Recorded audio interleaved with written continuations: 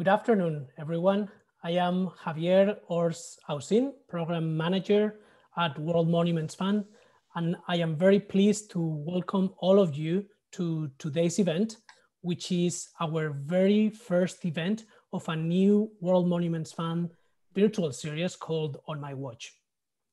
The On My Watch series is a way of connecting the WMF community with architects, urban planners, preservationists, policymakers, and other stakeholders to really explore together the political, social, and technical issues facing heritage sites included in the World Monuments Watch, which is our global nomination-based program that seeks to discover, spotlight, and take action on behalf of heritage sites facing challenges or presenting opportunities that connect directly to our global society. I would like to mention that today's program is co-hosted in partnership with the American Institute of Architects with the New York chapter, particularly with our friends from the Historic Buildings Committee from AIA New York. So if you are joining today for credits, a link will be posted in the chat box towards the end of the program so you can complete the form. I would also like to remind everyone that the chat function will be available for you to share comments, to write questions that we will try to address towards the end of the program once we get to the Q&A section. And now let's focus on today's topic, which is focusing on Ontario Place. For those of you who don't know Ontario Place, it's a public site and a modernist icon located in Toronto, in Canada, designed in the early 1970s by architect Eberhard Seiler and landscape architect Michael Hoff, who both envisioned an expansive public park on artificial islands on Lake Ontario. Ontario Place was included in the 2020 World Monuments Watch as a response to the provincial government of Ontario opening the site to international development calls in 2018 with no public consultation or transparency, therefore opening the door to the possible demolition of the site or privatization of the land. After the watch inclusion, we, the World Monuments Fund, started working with the Architectural Conservancy of Ontario and the Faculty of Architecture, Landscape and Design at the University of Toronto on a project that we launched in October, last October, called The Future of Ontario Place. The Future of Ontario Place is an initiative aiming to both grow awareness of the importance of Ontario Place and also to protect its future through a research initiative, a public campaign, and a Canada-wide design challenge that is involving all the schools of architecture in the country for the first time ever. And before I continue to tell you a bit more about Ontario Place and introduce you to the panelists, I would like you to see a short video that will brief you, introduce you to the importance of Ontario Place.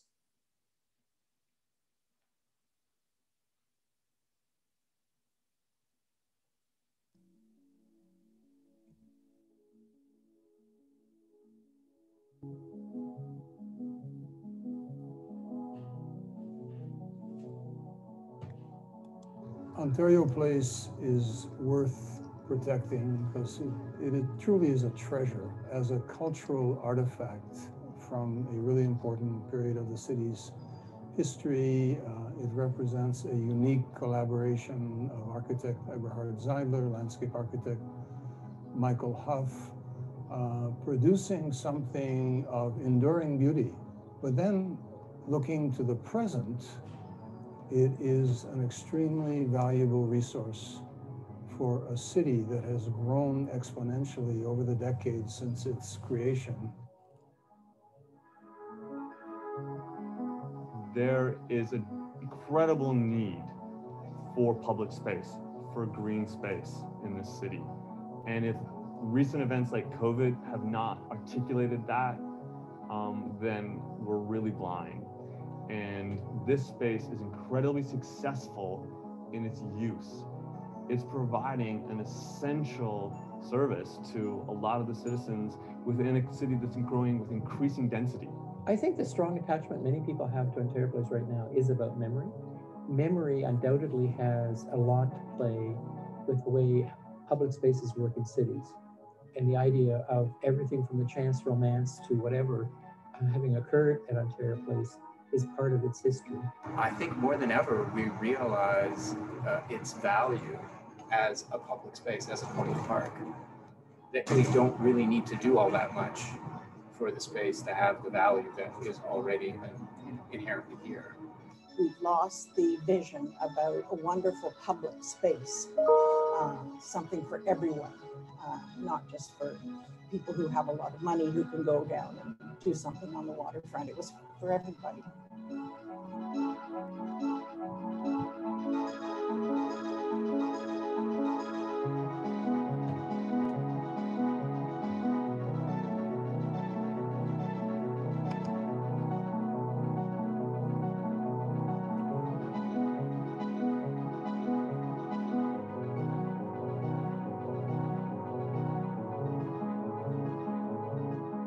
Right now, we're fighting against a group that is not interested in listening to the people, and that's the Government of Ontario, unfortunately. They won't meet with anybody, they won't talk to anybody. Huge groups have formed, asking to speak to them, to explain their vision, what they feel the issues are. They're not interested. It is such a unique example of a particular form of avant-garde architecture, and there are only a handful of them in the world. And if you have one, why wouldn't you keep it?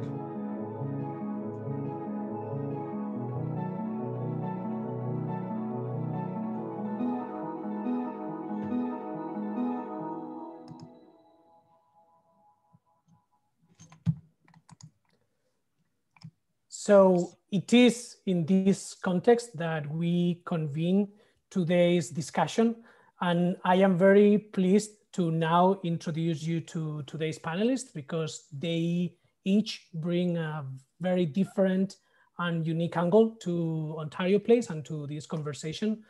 So let me start with Aziza. Aziza Chaouni is an architect based in Toronto and Morocco, and founding principal of Aziza Chaouni's projects.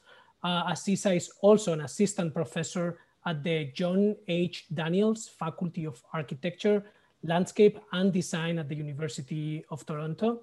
And she's also one of the project leads of the Future of Ontario Place, alongside George Bird from the University of Toronto and Bill Graves from the Architectural Conservancy, Ontario. Hi, Aziza, really good to see you. Hello, Javier, how are you doing? Good.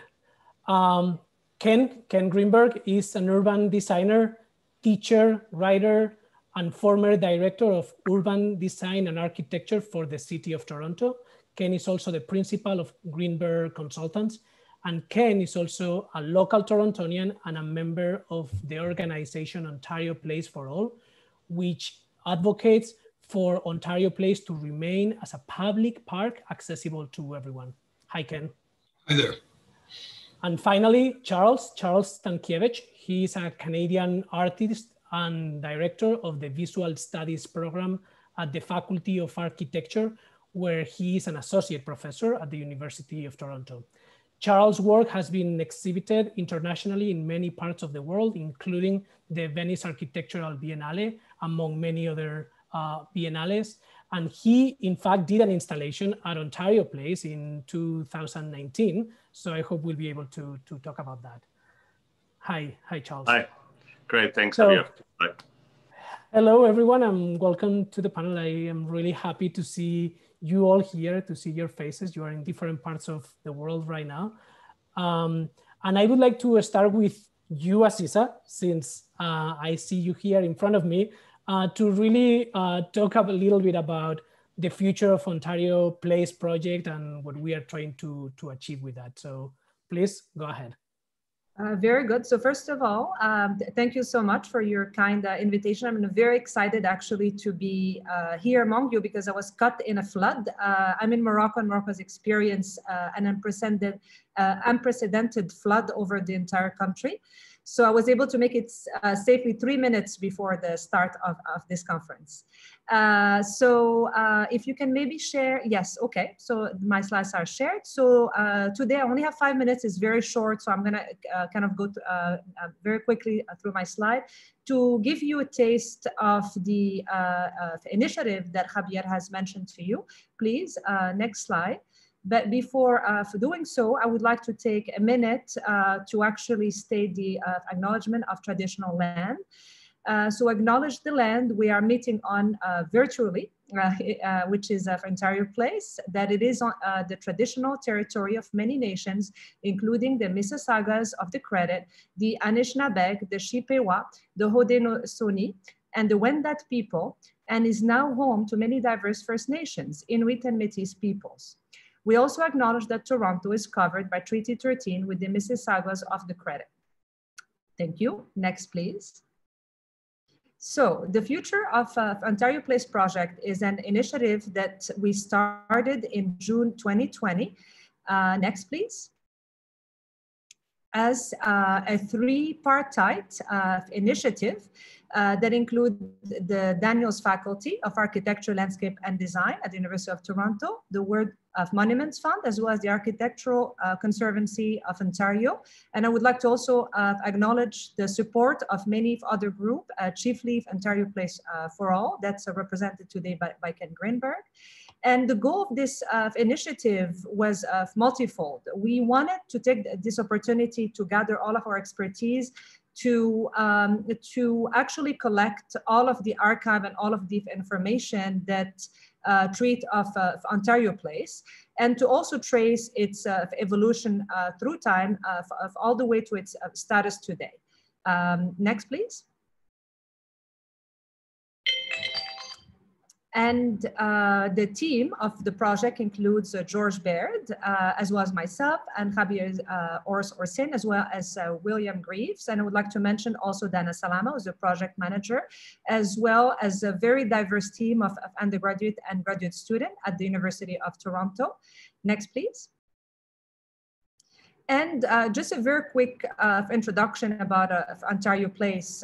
So for those of you that are not from Toronto, it is a site of the waterfront of Toronto, located on the southwest side of Lake Ontario. And it is composed of 5 artificial islands that were built in actually starting in the late 60s, and they opened in 1971.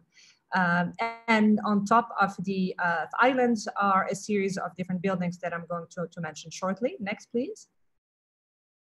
And the mastermind behind this project is Abe Zeidler, who's actually still alive, and who actually envisioned Ontario Place as a futuristic megastructure floating on top of Lake Ontario and interconnected with these 5 artificial islands. And I just wanted to briefly mention that Ontario Place came about in a period and in an era of such large megastructure project, and as a direct response to Expo 67 in Montreal. Next, please. And it was imagined before all as a public space for all, and especially for Torontonians and that did not have access to a summer cottage. So it was meant to be a leisure ground open for all that allows for a direct interaction with the water. And the landscape architect was Michael Hoff, and in a very innovative fashion for the time, he decided to integrate native species within the landscape and the ecology of those 5 artificial islands. And one other very interesting component is the Children's Village, an incredible play area designed by Eric Macmillan, who's the father of soft play. Next, please.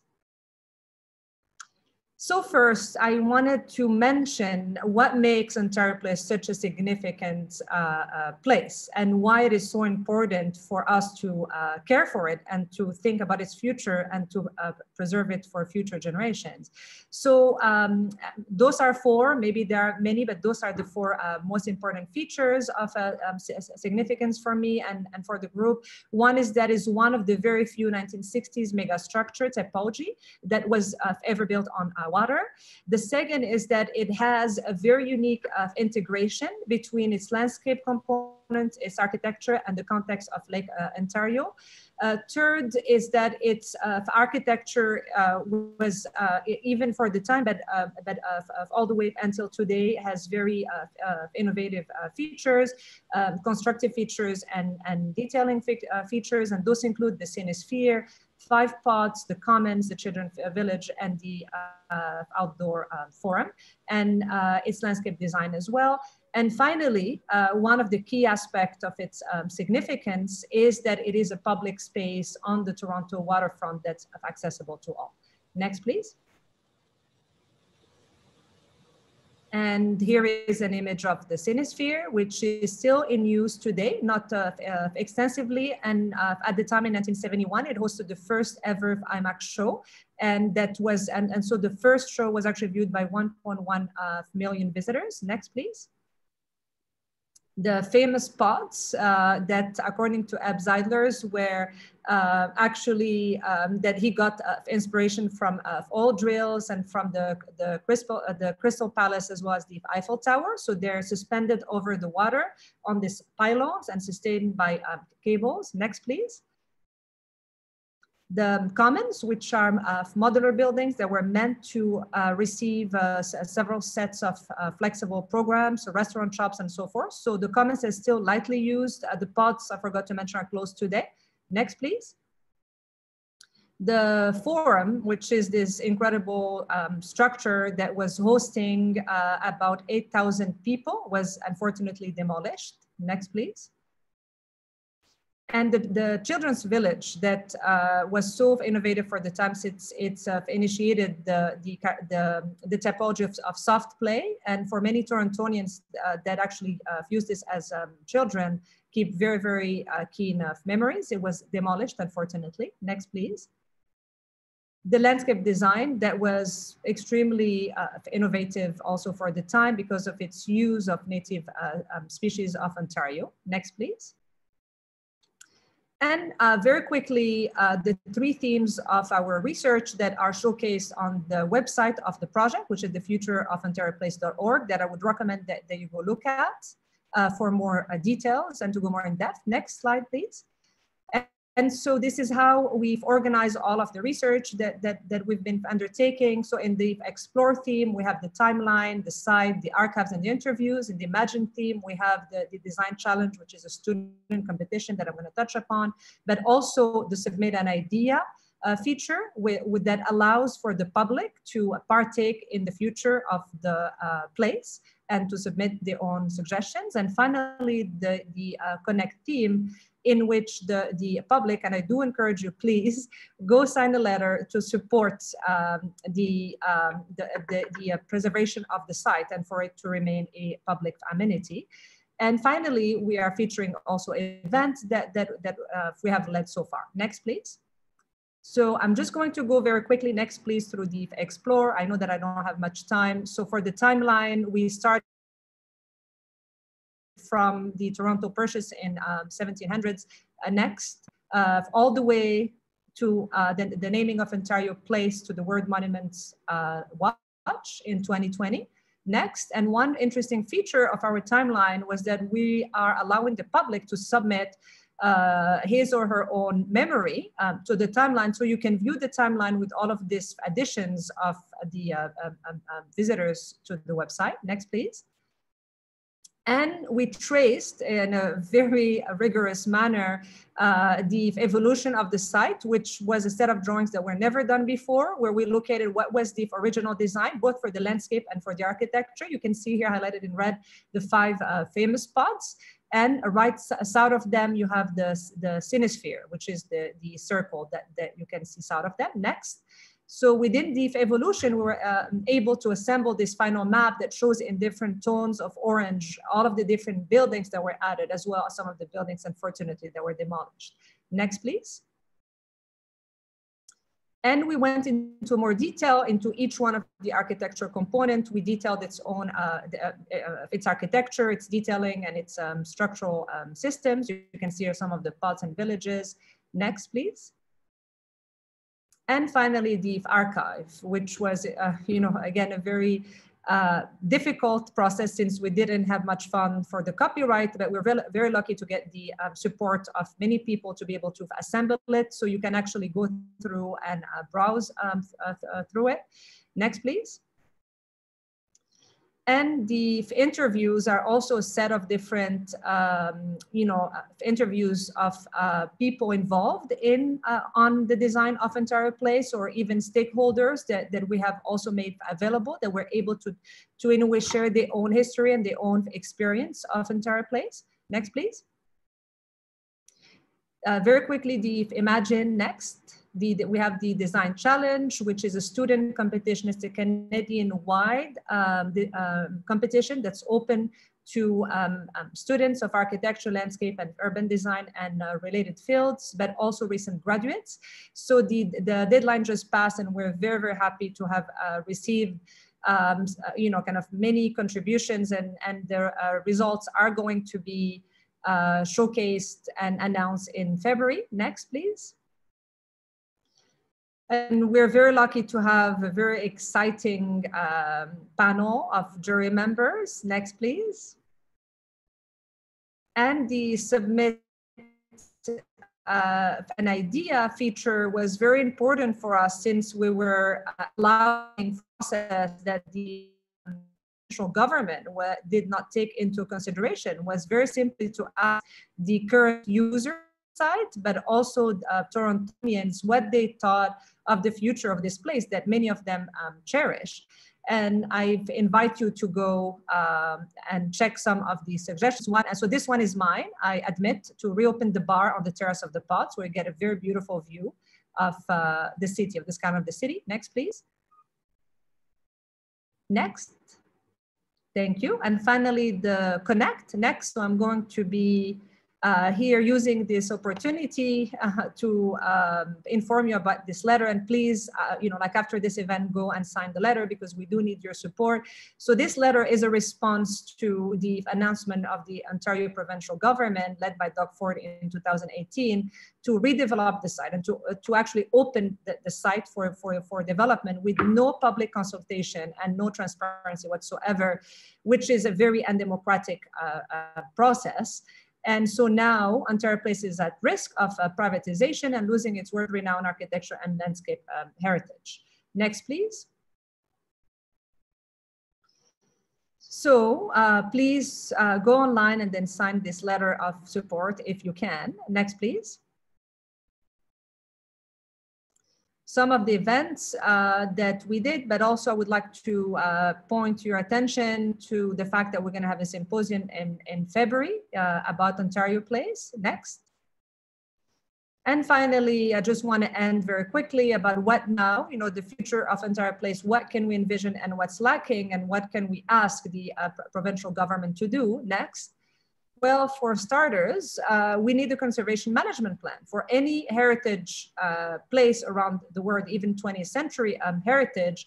One needs a conservation management plan to guide, which is a guiding document for the conservation and management of the architecture and of the landscape. And I just very quickly wanted to mention that it has 5 phases in general. One, which is the documentation and data collection, which we have started, and there is the establishment of significance, which is again a process that needs to involve a wide array of stakeholders.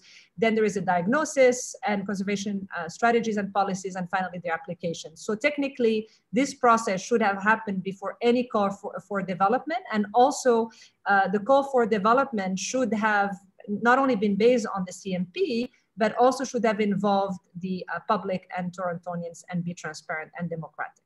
So thank you so much. Thank you, Aziza. Such a great overview of the project.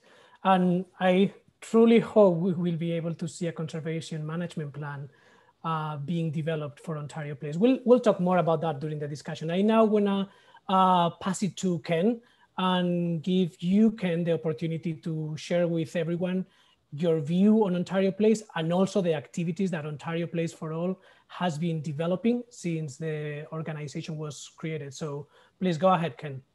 Thank you very much, Javier. And it's really a pleasure to participate with the World Monument Fund and our other partners in this webinar and in the effort to make the real value of Ontario Place understood. As Aziza pointed out, this is a unique example of mid-20th century modernism.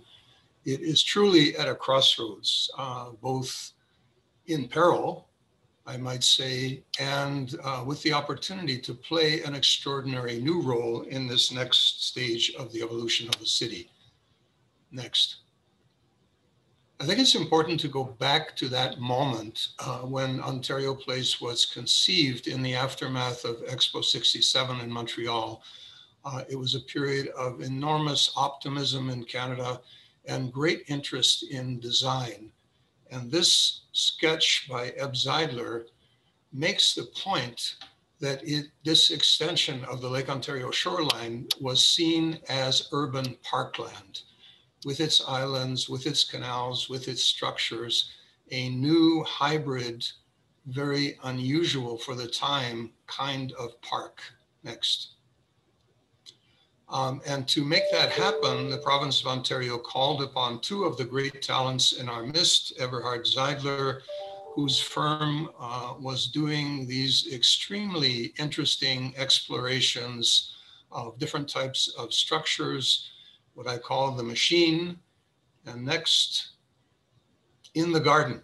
And Michael Huff, who was one of the great leaders, not only locally, but internationally, in the movement for landscape ecology, for working with nature in new ways, what we today call landscape urbanism. Next. Together, they created an extraordinary fusion of architecture and landscape. And I want to stress that this was a project of the conservative government of the day, the same government that is in power in Ontario today. So Premier John Robarts did the countdown in 1970. You can see the forum here. In 1971, Bill Davis, a very popular conservative premier, actually opened the site. And the ambitions were very large. And I'm just going to quote from part of this. There was a need for a place where we could examine our history, look at our culture and economic growth, and contemplate the challenges of the future. In short, we wanted a place to reaffirm our identity as Ontarians and Canadians. Next. Next came, after a few years of great success, what I would call 50 years of wandering in the wilderness, where various governments were trying to figure out how to treat Ontario Place, how to maintain it, what to do with it, leading up right to the present moment. Excuse me. And in the midst of that, in 1997, I got involved in a very interesting study for the provincial government of the day, led by represented by David Crombie, a former mayor of Toronto, and Joe Pantalone, who was the chair of the Exhibition Place board on behalf of the City of Toronto, looking at a merger of the two sites. And together they represent some 350 acres at a really strategic location. Unfortunately, though we came very close, that didn't happen. Next. But the reason that was considered is that in the 30 intervening years, the city had grown enormously around Ontario Place and Exhibition Place, moving from a time when they were truly isolated in a vast former industrial area to being right in the heart of the city. Next. So this was an image from that planning exercise that I was involved in. And the idea was of a great lakefront park combining the two sites. transforming the surface parking lots into additional parkland, a land bridge over Lakeshore Boulevard, which had separated them, and bringing the very popular Martin Goodman Trail, which runs along 20 kilometers of the Toronto waterfront right out to the edge of the water. Next. In 2017, the government, again, of the day started to implement incrementally what this new look at the site might look like. And two firms, Land Inc., a local firm, and West 8 from Rotterdam, teamed up to produce what is called Trillium Park and the William G. Davis Trail, named for that former premier, which is next. Truly a remarkable, already well-loved space enjoyed by Ontarians, with a strong emphasis on acknowledging our Indigenous past. Next. And in fact, there were plans in the wings to continue that reinterpretation of the landscape of Ontario Place, which would have more than doubled the area of Trillium Park. But unfortunately, that was aborted. Next. And in 2018, something quite shocking happened. The provincial government announced essentially its intention to privatize Ontario Place, to turn it over to the private sector. And there were two things about this that were really disturbing to us, which led to the creation of Ontario Place for All. One is after 20 years of a way of dealing with our waterfront, led by Waterfront Toronto, a public agency representing three levels of government, federal, provincial, and municipal, with a strong emphasis on public engagement. This was all to be done secretly with non-disclosure agreements, with no access to the public to the creation of these plans. But secondly, and most disturbing, is the quote you see in red, made by a minister of the government, and I'll just read it. "The current state of Ontario Place is disgraceful, and there is nothing that can be saved. We need to turn it into a world-class attraction. Nothing is off the table, and the site will become more of an amusement destination than a waterfront one." Next. This led to an extraordinary mobilization, the creation of Ontario Place for All, which has brought tens of thousands of Ontarians from all across the province, not just locally in Toronto, to come together to rally for the preservation and survival of Ontario Place, and also brought the World Monuments Fund into the picture, looking at the value of the international heritage here. Next. Ontario Place for All commissioned a study from the New York firm HR&A, the world's leading specialist in analyzing the value, the economic value of public space. And they did a study for us demonstrating that if all you cared about was the bottom line, there is far more economic value in preserving Ontario Place as a public space than in any short-term monetization of it as a piece of real estate. Next. Its key role for me today is as a major linchpin along the entire waterfront. You see the Martin Goodman Trail depicted in the image on the right. Literally today, tens of thousands of people, especially in this period of COVID, are traversing the waterfront all day long and taking advantage of Ontario Place, even in its neglected state, as a great public space. Next. And I'm going to end with this image, these poetic images of the extraordinary value that Ontario Place has for the city, for the community, this boundless horizon, this opportunity, as in the original vision of Ebb Zeidler and Michael Huff, to relate to Lake Ontario in a rich and extraordinary way. Thank you very much. Back to you, Javier. Thank you, Ken. Well, such a great overview of all the things that have been happening recently at Ontario Place. We are a little behind, but I hope in the discussion we'll have time to talk about that economic report, because I'm actually curious to know how was taken by the government, and if they have, if you guys have had any discussion about that with the government. But I wanna pass it now to Charles. Hi, Charles, and really want you to tell us your view on Ontario Place, especially from your angle as an artist and the relationship between visionary design and public space and art, and also based on your experience, considering that you did an installation there a couple years ago. Thanks, Javier. It's a real pleasure to be here with all of you, Ken and Aziza, you're great colleagues, and it's a real honor to be able to contribute to this conversation. It's definitely a passion for all of us, including myself, and I've been lucky enough to actually engage the site as public programming. This occurred because of the Toronto Biennial of Art. It was inaugurated actually just last year in its first instantiation, and they approached me to create the video and sound art component of the biennial. So I'm just going to have some images kind of float in the background while I speak of the event, and a couple historical ones. When they approached me, I immediately knew that I wanted to engage the Cinesphere, particularly at Ontario Place, as the site for the project. And this was because, and the reason why they asked me to participate in the biennial and I wanted to decide is because of my history doing interventions in modernist architecture.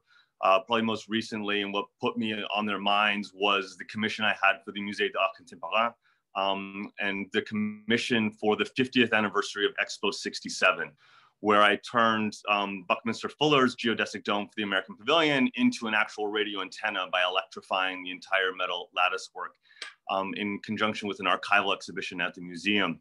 So it was kind of, as we've already kind of mentioned in this talk today, a certain precursor for thinking about experimental architecture, thinking about sites within the Canadian landscape that are important to our heritage, but also important to an international conversation about architecture and media and landscape. And there really isn't a better site, in my opinion, than Ontario Place to discuss those issues. Aziza already mentioned it's not only the first place for IMAX film representation, but it was the first permanent home of IMAX. It's a custom-built cinema that was designed by Eb Zeidler for this reason. And the images of the film that was expressed north of Superior by Graham Ferguson that had the over 1 million views was an important aspect within the history, not only of experimental mega structures, but in the history of image making. As we all know, IMAX is still the paragon when it comes to filmmaking. I saw Tenet this summer quickly in a socially distanced moment at Ontario Place this summer. And so it's really important as an artist, as the director of visual studies, to address these issues of media culture, and particularly within the concept of architecture and landscape. So the drawing that just flipped by actually is a sketch by Graham Ferguson. I wanted to put that in there as an inversion actually of the conversation. This is a graphic rendering of Expo 67's dome to turn it into an Omnimax theater based on Ontario Place. So I thought I'd have a little fun throwing the inversion, because the narrative's always 67 to the 71. But actually after it burned down and the plastic facade of Expo 67, and there was the conversation of artist revitalizations of that site, Graham Ferguson actually proposed this mega theater, maybe perhaps a little bit too experimental and mega for the site itself. But it's an interesting kind of narrative in this idea of programming, activating really important historical sites. And so I took that lead for a project called The Drowned World. It was immediately came to mind once I was thinking about what to do for the biennial and what to do to activate this space. Water, of course, is one of the most important conversations that we can have today. And the archipelago that was designed by Michael Hoff and Eb Zeidler together is an important piece of that puzzle of the future conversation. I could have curated, of course, a video program or film program in a Cineplex down the street, let's say on Richmond or on Spadina or something. But the idea of doing it at Ontario Place is really important. And that's my argument here, is that the programming of Ontario Place is inspired by its original artistic creation. The design aspect by Eb and Michael was incredibly successful, and its legacy power is its artistic gesture, I think. Its experimental nature. It's one thing to be programming something in an industry-related film and video festival, which, you know, obviously TIFF is very successful internationally, but we also need these places where an experimental voice, where we can actually be inspired and create new work that is just as important in regards to furthering these conversations. So what you're looking at is a bunch of films that include, as you're seeing there, a photograph of a palm plantation in Indonesia. This is a mine in the Congo, images of seed vaults in the Arctic. All of these combined together because we not only treated the cinema as an exhibition site for films, we treated it as a site that was a destination. Also, the approach to the project itself before the cinema included that important pod walkway, the gateways you can see there, the bridge going across the water. We had sound installations by a Sami indigenous artist passing through the seasons because the biennial, of course, was quite long. So it was summer when it started and winter when it finished. So we had these kind of ecosystems shifting in regards to the environmental changes outdoors. We also commissioned a custom scent. It was one that was with Comme des Garçons and the Finnish designer Ville Kokkonen of the Taiga forest. So you actually smelled a certain scent as you approached and entered into the cinema. And then most uniquely, we actually repurposed the entire IMAX system, not only as a projection system for images, but as a surround sound system to create sound installations that were incredibly powerful and immersive, something you never really can do in a museum because it's not built for this sonic superstructure. We had included historical aspects such as the very first recordings of the World Soundscape Project of ocean recordings, all the way up to new commissions that were actually working with the sonic components and the history of legacy of experimental avant-garde music. And so I want to really keep to my 5 minutes, and I want to just kind of end by saying we really wanted to feel that this architecture inspired these works, that actually was a continuation of this experimental voice, and not only including the historical aspect. It is a monument. It's amazing the Monument Fund has taken this site on in regards to history and media like IMAX and experimental megastructures like was at the time in the 1670s, but it's also the site to really push contemporary conversations.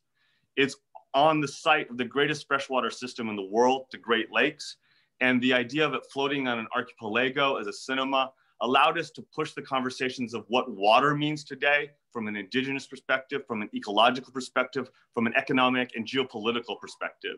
And so this site is unique in inspiring those conversations and also hosting it. And so it would be important for us to preserve that, to look backwards, but also to look forwards in what we need to critically address through our architecture and cultural programming. Thanks, Javier. Thank you, Charles, and thank you, Aziza. Thanks, Ken.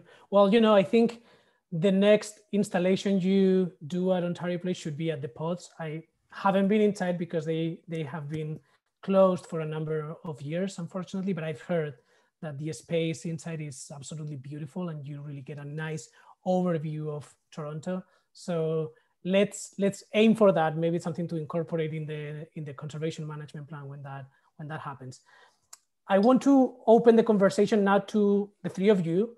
But before we jump in the conversation, I want to acknowledge that since, you know, when the first time we spoke about this webinar and to start putting it together, there has been a change. There has been a change in Toronto. The provincial government of Ontario did a statement a few days ago saying specifically, and I'm going to read it, that key heritage and recreational features will remain, such as the Cinesphere, the Pods, Trillium Park, and the William G. Davis Trail.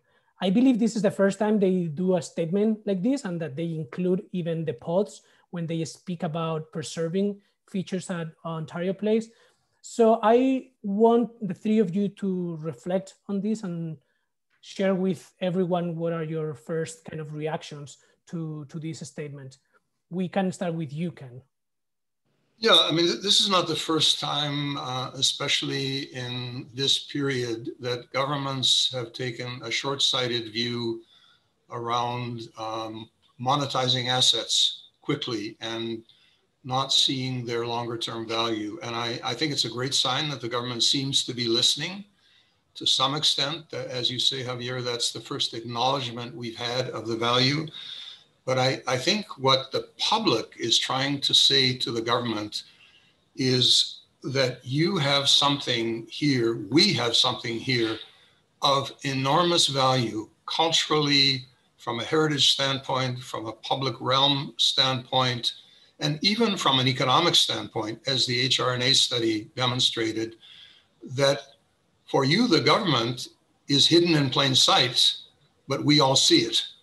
And hopefully this effort, this project that is being undertaken, the competition, the seminars, the increasing attention, I would urge everybody to get involved with all of these, to get on the Ontario Place for All site and sign up. Governments do change their minds. And this will not be the first time. We've had several misadventures on the Toronto waterfront where we had narrow escapes from really bad ideas. And hopefully this will be another case where a more thoughtful consideration can prevail. One thing that I would like maybe to mention, I would like to second what Ken said, but I would like to state that what the government is proposing is absolutely not enough. If we look very closely at the genealogy, let's say, of the attitude towards Ontario Place, it went from there's nothing to save to, and that all is up for grabs for the developers, to let's add only the Cinesphere, maybe we save it, to let's add now the pods. But actually what is totally missing is that it is the entire site, including its landscape, including the relationship of architecture with the landscape and with the water, but also the fact that it is a public space that should all be taken into consideration. So I think this is what I call the spirit of Ontario Place. And I think singling out buildings to be preserved and maybe repurposed is certainly not enough as guidelines or as constraints for the developers. So I think that's my immediate reaction to the statement or to the current status, but I remain also optimistic that since we've seen progress, it means that if the public, if all of you and more people support Ontario Place for All, or even, you know, like the future of Ontario Place, or contact your MP, maybe you can call me too much of an optimist, but I do believe I shared the belief with Ken that the public and that the voices of the public could sway the current provincial government. Yeah, I want to just echo everyone else. In some regards, of course, it's encouraging governments to change. If anything, we've seen declarations of history that got erased, literally deleted, and statements before, and heritage kind of proclamations. So I think it's important we just keep on it. I think it's a moment to grab as optimism as moving in the right direction. I think maybe this is one of the benefits of COVID, is suddenly public spaces like this and the supercharged use of it this summer has drawn attention to it. Not to mention, I'm not involved, so I'm not biased here, but the last few months of these projects and conversations going, I think have really put pressure on the government. So in anything, I should just say that this is a moment to realize that hopefully we do have a voice, and the events like this that we're doing really keep pressure on the government to keep moving forward to a goal that Aziza is really pointing out. There's a final goal for us to be pointing to, and it's not enough, but it's part of the way there.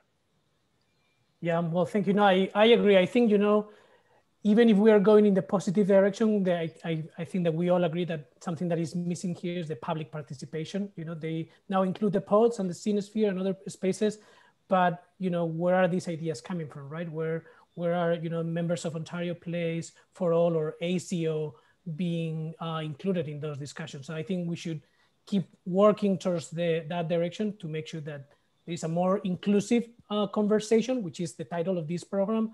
And I also want to talk now about, you know, we've been talking a lot about Ontario Place, that's the topic of the conversation, but I really want to contextualize Ontario Place in the larger context of modern architecture at large. And I want all of you to share your opinion on this, but I want to start with you, Aziza, because you have been working on modern sites around the world for years. You have developed conservation management plans for sites in different parts of the world. You are also part of the ICOMOS International Scientific Committee for 20th Century Heritage. So I want to hear from you, what is that is making modern architecture facing these issues all the time? We recently saw the announcement from the IIM Ahmedabad about the Louis Kahn dorms in the university. So we keep seeing these issues again and again. Why is that modern architecture is lacking in local appreciation, and what can we do to improve that? Well, I think that this question deserves an entire webinar, but I'm going to try to answer it very shortly. Well, it's because mainly those are, modern heritage or 20th century heritage is too recent. And there is a lack of awareness and a lack of appreciation. And actually one of the goal of the Future of Ontario Place was the raising of awareness and of dissemination about the importance of this architecture. And I think, in all of the different sites, like across the world where I worked, regardless of the economic status of the country or its political history, modern heritage has very bad press. It's very unfriendly. It's seen as being very unfriendly, sometimes out of scale, which sometimes modern buildings are or have the tendency to be, but their qualities are very often ghosted. And I think that some of the challenges that I face in Morocco or in Senegal or in other places are very often the same, is that the owners of the building, very often governments, like in Toronto, wants to monetize, wants to put profit first. And if profit means to demolish the building, then they would just go ahead. So to answer very shortly your question, I think that there is a lack of appreciation of the values of modern heritage as a cultural asset. Any other reflections? Well, I am actually curious to know about your opinion on something else. If we expand, the kind of reach of Ontario Place and moving beyond the artificial islands and looked at the area surrounding Ontario Place, we get to this place called Exhibition Place. And I think Aziza is aware of this. The first time I went to Ontario Place, I was in downtown Toronto and I walked to the site and I crossed Exhibition Place, which is this kind of a strange area. There's a highway that really kind of creates a wall between the urban fabric and Ontario Place. There are a lot of emptiness in a way, a lot of parking lots that really don't help to make the space friendly and to really attract people. So what are your comments on Exhibition Place? What exactly is Exhibition Place and what could be done to improve that connectivity between the rest of the city and the site? Well, Javier, I'm going to combine your question with one that I see on the chat, which is about the role of Waterfront Toronto. For those who are not from Toronto, we happen to have one of the best waterfront redevelopment agencies in the world, undertaking the biggest waterfront transformation project that's going on anywhere with the recreation of a new river mouth and park system at the other side of the harbor.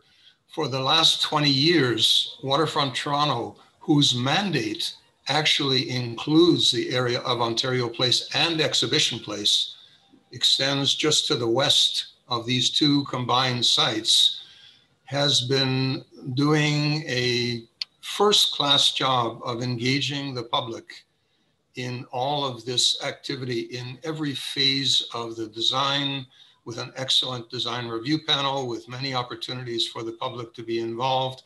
And what's so shocking and ironical is that in the same Toronto, where we have that agency, we have this secretive backdoor, behind closed doors effort going on with non-disclosure agreements, solicitations to privatize the site, with the public having zero understanding of what's going on. And to date, the province has completely rebuffed all the efforts of Ontario Place for All to engage in a dialogue. Hopefully that will change. So I think, as I pointed out, in 1997, the idea of combining the two sites came very, very close to producing a merger around this big idea of a lakefront park embracing the two, overcoming the barrier of Lakeshore Boulevard. So many things have happened in the interim that would make that work even better. A new Ontario line subway by the provincial government coming to Exhibition Place, the idea of a shuttle that would combine the two sites. We have all the conditions to make that a success. And the final thing I want to say is, and I very much enjoyed seeing Charles' ideas about the Cinesphere. The site is so interpretable. It's not that we want to freeze it in, going back to what it was 50 years ago. Trillium Park demonstrated beautifully the idea of reinterpreting the landscape. The artifacts that were created by the Zeidler team show that they can do so many new things as we approach the challenges of the 21st century and the opportunities of the 21st century. So that vision that John Robarts talked about as a place of reflection is absolutely viable still. And I think maybe, like if I might rebound on that and just answer some of the questions that repeat on the chat, is one about what to do, what can we do, what type of future can be, like imagine for the site, should private development be there or not? Well, one thing that I can answer is that there are many options out there. But before we go to the option, I think that the attitude of the provincial government has to change, that we need to start a democratic process. I mean, I can mention, I'm utterly shocked how undemocratic in Canada today, a public site of this importance is undergoing. The lack of transparency, the lack of involvement of the public, of stakeholders that are using the site. There are a boat community there are people that canoe, there are people that fish. They're not taken at all into consideration. So I think that the first step is a change of attitude. A second one is to be able to list Ontario Place as heritage for it to be protected. A conservation management plan is going to establish what are the areas of significance, what are the levels of priorities where development can occur. And then any type of format of public-private partnership can happen, etc. But I think as long as a portion of Ontario Place, let's say the spirit of it, the original goal of it, for it, like Ken mentioned, justly so, for it to remain a public park, and a large portion of it remains. So it doesn't preclude development, maybe in certain parts, but I think all of the elements that I mentioned have to be put in place before one can even think of development of the site.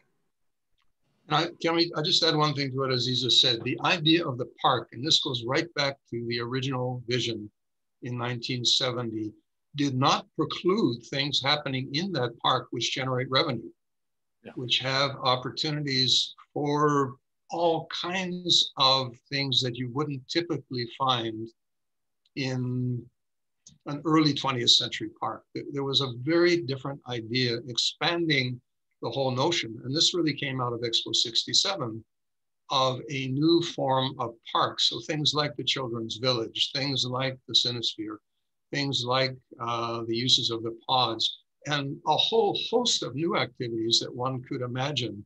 The annual exhibition of the CNE taking place within Exhibition Place would be an extraordinary example of that. So this is a whole new way of thinking about what parkland can be. So we are actually reaching the end of the program, but I want to say a couple of things. Everyone is talking about the next steps and follow-ups to the current situation. And I want to acknowledge or repeat what Aziza was saying before. You know, one of the purposes of the future of Ontario Place has been to really look forward. And that's why we frame the design challenge as an opportunity for not only architects, but in fact, invite more people, urban planners, people from different disciplines, students of different disciplines to be involved in those proposals.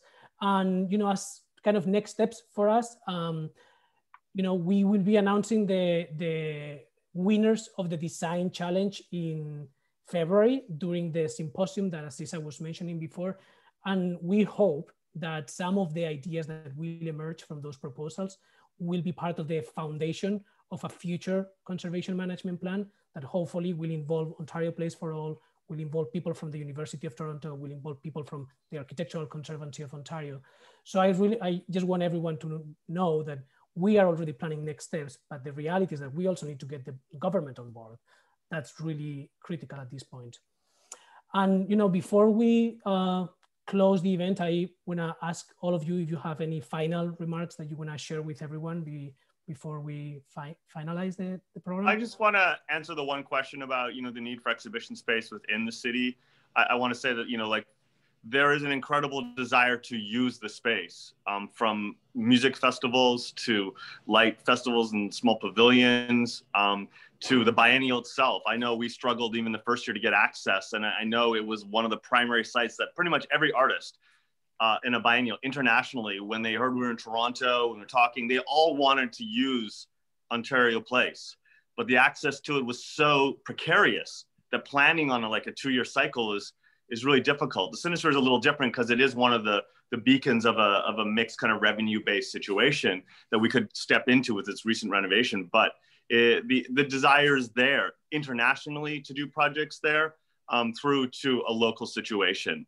So I think that is really important to kind of highlight that this is not an anomaly in any sense. It's definitely the desire from a professional standpoint of exhibition making. Yeah, I just want to thank the World Monument Fund and our other partners for really focusing the spotlight on this. At the end of the day, the government is going to be sensitive to two things. One, not being embarrassed internationally. And I think this event and the events that you're planning will play a significant role on calling their attention to something that they missed, unfortunately, but also locally. I think people who are on this webinar from Ontario who are voters really have to speak out and engage with members of provincial parliament and government representatives at all 3 levels to make them understand how much people truly care about Ontario Place. So once more, thanks. Thank you. Aziza, any final remarks? Yes, I just want to touch upon the design challenge and just to highlight the fact that it is a student, or was, or still is a student competition, idea competition, and encourage the collaboration between disciplines and student across Canadian schools. So we had a faculty member or 2 involved in every Canadian schools. And it was the first time that all Canadian design schools together rallied behind a cause, a similar cause. And we're hoping to establish this as a model for other buildings at risk in the future. But the design challenge is meant to, of course, put some fresher and new ideas on the table while preserving the heritage and including the stakeholders into consideration. But by no means would it stand in lieu of a proper conservation management plan. So I would say that it's going to plant the seeds of it. And finally, I just want to thank Javier, but also telling you that the chats, I've been very busy with the chat, some very interesting questions, but mainly similar concerns. I've noted people from Ouagadougou, from Clichy, France, from New York, from Colombia, and they were all asking questions. So Javier, if I may ask, maybe, I circulated my email address. It would be fantastic if we could have a group so that we can continue to share similar initiatives. And there was just one example here that was cited, which was as a very good and successful example of public-private partnerships that engage the public for preservation, which is the Presidio in San Francisco. So thank you so much. Thank you, Aziza, and thank you for taking care of the chat. I wasn't really able to follow all the questions, but I know that you've been answering some of them. And obviously an hour wasn't enough to really unpack and talk about everything about Ontario Place, but I'm really grateful to have had the 3 of you talking about Ontario Place and hearing your ideas and your enthusiasm. Again, I wish we had 2 or 3 hours to keep discussing and also engage with the audience, but thank you, Ken, Charles, and Aziza. Thank you, Javier. I would also like to thank the audience for being so engaged with the conversation and sharing so many questions. I'm sorry that we couldn't address all of them, but I hope you were inspired by this discussion. And I really encourage you to stay connected to World Monuments Fund, to the Future of Ontario Place project, to Ontario Place for All, and to the Architectural Conservancy Ontario. There are many actors involved here, so stay connected to all of them and stay connected to the results of the design challenge, because I know that we are going to get really great and interesting ideas. So I hope you will take a look at our website when they come out. I will also love to remind everyone that nominations for the 2022 World Monuments Watch are now open, and they will be open until March 1st.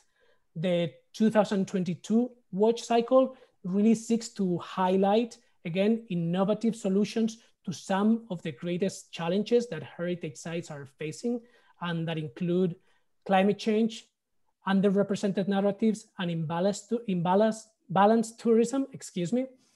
So if you stand with a heritage site and want to World Monuments Fund engage with them, please consider to submit a nomination.